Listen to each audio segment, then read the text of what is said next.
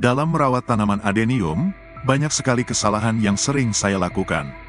Bukan hanya sekali, bahkan ada kesalahan yang berulang sampai sekarang. Dari mulai kesalahan karena ketidaksengajaan, ataupun saya sengaja mencoba hal baru yang berakibat merusak tanaman adenium, bahkan sampai adenium saya tidak bisa diselamatkan.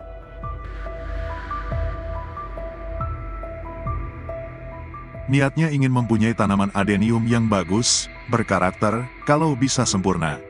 Tapi karena ilmu dan pengetahuan yang kurang, dan juga saya sering coba-coba melakukan hal yang baru, seperti mencoba pupuk baru, mencoba treatment yang ekstrim, dan lain sebagainya, seringkali membuat tanaman saya stres, gagal tumbuh, bahkan sampai mati tidak bisa diselamatkan lagi.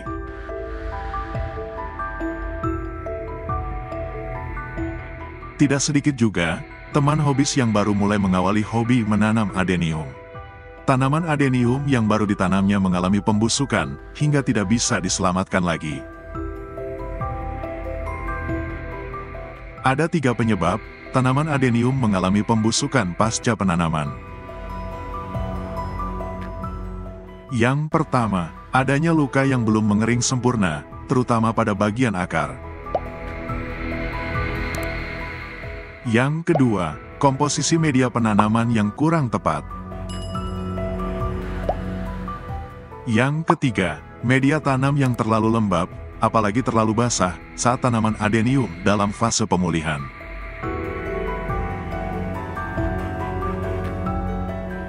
Hal yang wajib kita lakukan sebelum menanam adenium: bersihkan adenium dengan air yang mengalir, terutama bagian akar dari media tanam yang masih menempel sampai bersih. Lalu pangkas semua daunnya, untuk mengurangi penguapan dari daun-daun yang ada, agar mencegah caudex atau batang adenium tidak kisut, dan menghambat sementara laju pertumbuhan adenium. Kemudian kering anginkan di tempat teduh, antara 2 hari sampai 1 minggu. Agar luka pada akar betul-betul kering dan cukup aman saat ditanam, dan tidak terjadi pembusukan akar di kemudian hari.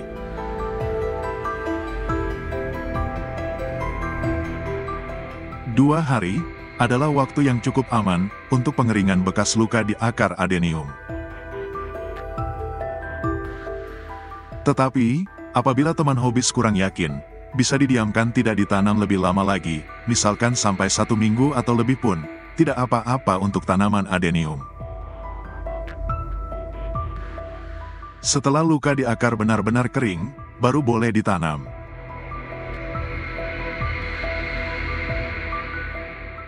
Saat menanam, tanam di media tanam yang kering, tata, dan rapikan akarnya dengan hati-hati, jangan sampai ada akar yang patah atau terluka saat penataan akar. Usahakan tidak ada akar yang saling tumpang tindih, biar tidak saling menjepit akar satu dan yang lainnya. Simpan di tempat teduh, yang terhindar dari paparan matahari dan guyuran hujan secara langsung, selama proses pemulihan.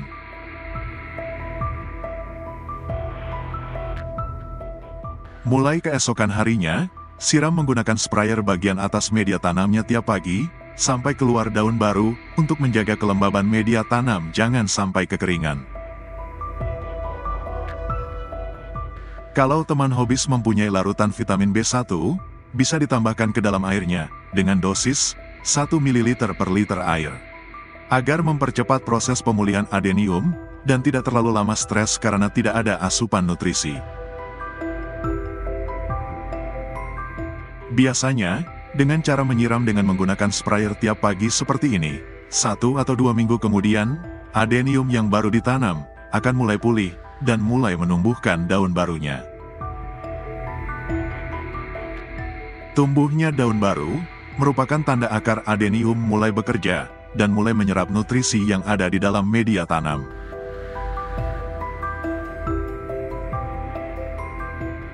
Tanaman adenium yang ditanam dalam pot, harus diganti media tanamnya secara berkala. Karena setelah jangka waktu tertentu, unsur haranya akan berkurang, dan media tanam menjadi miskin unsur hara. Media tanam yang sudah lama, biasanya juga berpotensi mendatangkan hama dan penyakit bagi adenium.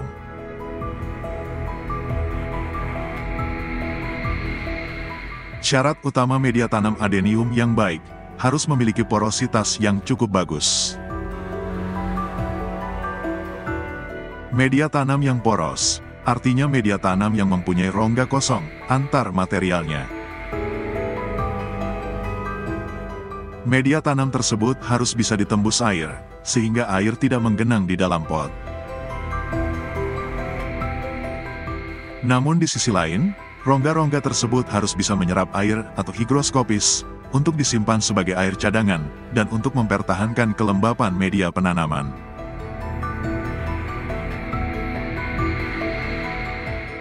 Selanjutnya dalam hal penyiraman tanaman adenium, tidak bisa dilakukan sembarangan, tidak hanya sekedar menyiramkan air saja. Ada beberapa hal yang harus diperhatikan dalam penyiraman adenium. Yang pertama, penempatan tanaman adenium. Yang kedua, komposisi dan bahan media penanaman adenium.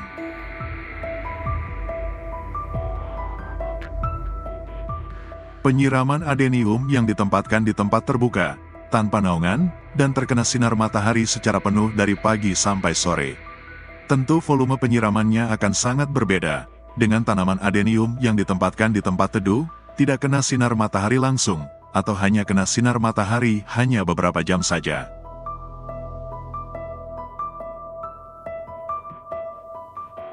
Untuk tanaman adenium yang kurang mendapatkan cahaya matahari yang maksimal, penyiramannya sebaiknya dilakukan saat media tanam sudah benar-benar kering.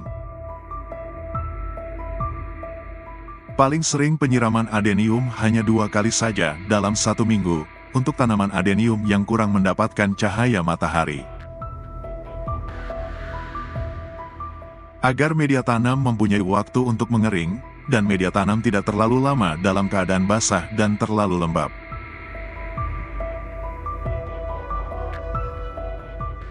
Seberapa banyak penggunaan pasir, sebagai salah satu bahan media tanam adenium, akan berpengaruh pada cara penyiramannya.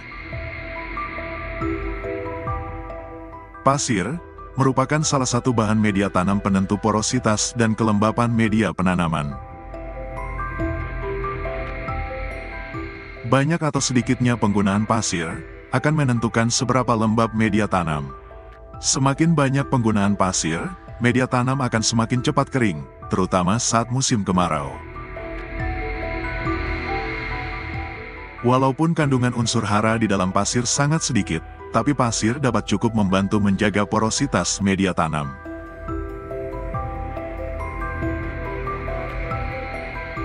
Pada musim kemarau, dengan cuaca yang panas, dengan tingkat penguapan yang tinggi, penyiraman di pagi hari sangat penting sekali, agar adenium bisa siap menghadapi terik panas di siang hari, agar tidak mengalami dehidrasi saat terjadi penguapan yang tinggi.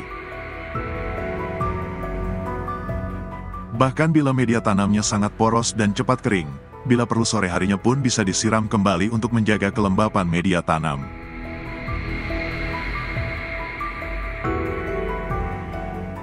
Dan kesalahan fatal yang paling sering terjadi adalah over dalam pemupukan. Terlalu banyak dan terlalu sering dalam memberi pupuk tambahan, serta gonta-ganti jenis pupuk. Kasus seperti ini hampir sering terjadi, karena terdorong ingin mendapatkan adenium yang cepat besar. Tetapi pada akhirnya, hanya mendapatkan tanaman adenium yang cabangnya panjang-panjang.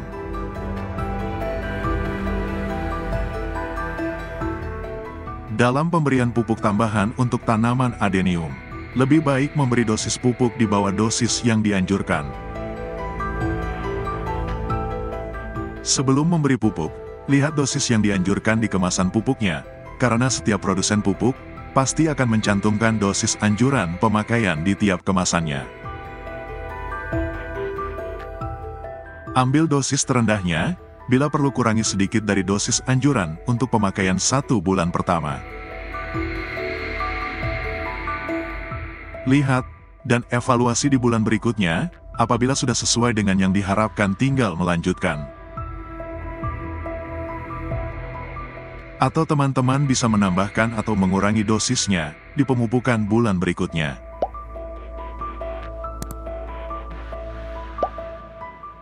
Yang perlu dilakukan selanjutnya, sebagai bagian dari perawatan adenium, adalah memperhatikan kebutuhan cahayanya.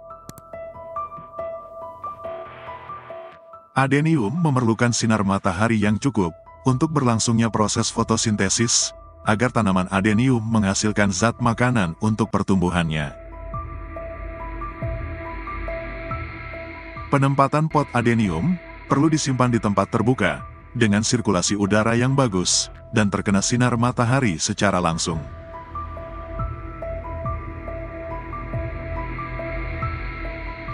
Saya lebih merekomendasikan menempatkan adenium tanpa naungan, agar terkena sinar matahari secara langsung, supaya pertumbuhan adenium tidak cepat tinggi.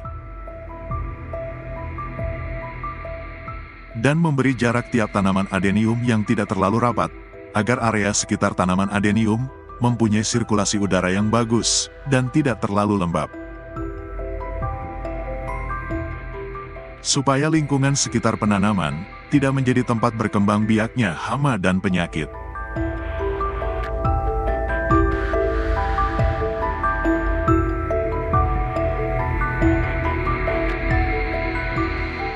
Terima kasih sudah menonton video ini. Semoga video ini bermanfaat, dan bisa menjadi inspirasi serta penyemangat untuk terus menjalani hobi merawat tanaman adenium. Tekan jempol ke atas apabila suka videonya, dan bagikan ke teman-teman Anda. Jangan lupa tekan tombol subscribe, bagi yang belum subscribe di channel YouTube Trishuma. Dan tekan lonceng notifikasinya, agar teman-teman hobis tidak ketinggalan video baru di channel ini.